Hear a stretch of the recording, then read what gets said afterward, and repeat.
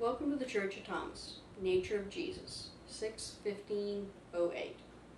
In my surfing the web and collecting pamphlets from other groups, I have found that we in the Church of Thomas are not alone in our view of the nature of Jesus. As a kid, I just took it on faith that we were the only ones who saw Jesus as an angel of God.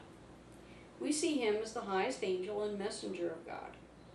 He and his twin, the Holy Spirit, are in charge of us. We do not believe that the God we worship, could possibly fit into a person, no matter how wonderful. We also believe it is self-centered to think that God would abandon the universe to live 33 or so years on earth. We do believe that Jesus' authority comes from God.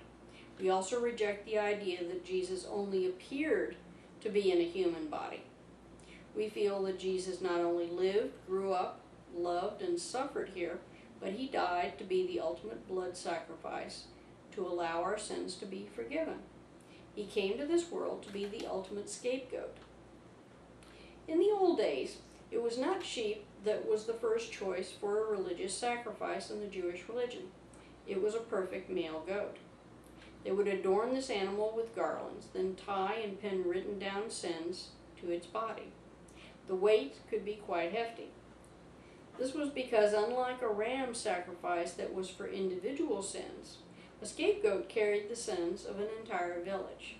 When the sins were attached, they drove the animal out into the desert to die.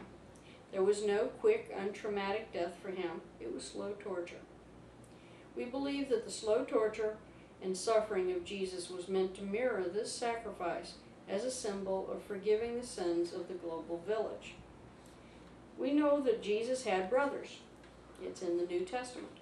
We learned that he was a messenger of God as a boy.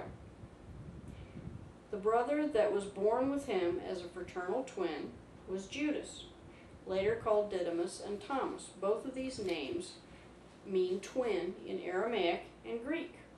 We know that he had students that included women.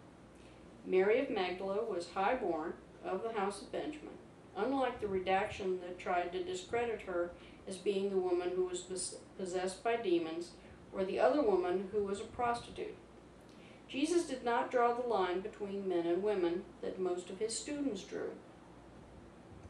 Mary of Magdala helped finance Jesus' ministry.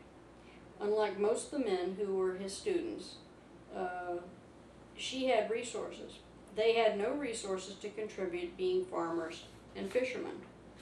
We understand the formation of Islam in some ways to be a reaction to the division of God as indivisible into a pantheon of Father, Son, and Holy Spirit.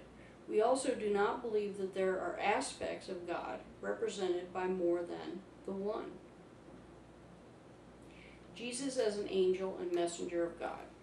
Reconcile Gospel of Thomas, verse 13.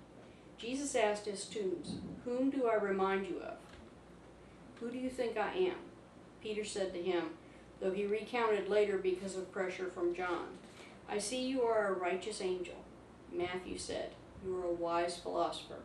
Thomas said, "You are my master. More I am not able to say." Jesus acknowledged their answers. "I am all that you say and more, but I am not your master, but servant, like you will become when you fully know the one. Because you have freely consumed my knowledge, you have become drunk with the bubbling spring which I have shared. I share what you can understand at this time." Taking Thomas with him, Jesus walked a little ways off, telling Thomas 3 things.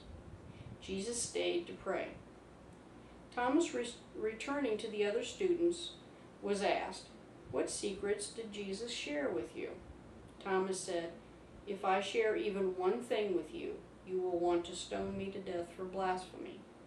The stones would then turn on you, burning and consuming you in the flames." The Jehovah's Witnesses also see Jesus as the highest angel. The reference I would use is in the Awake publication dated April 22nd, 2005. It's discussed in great detail. The pages are 5 through 9 specifically.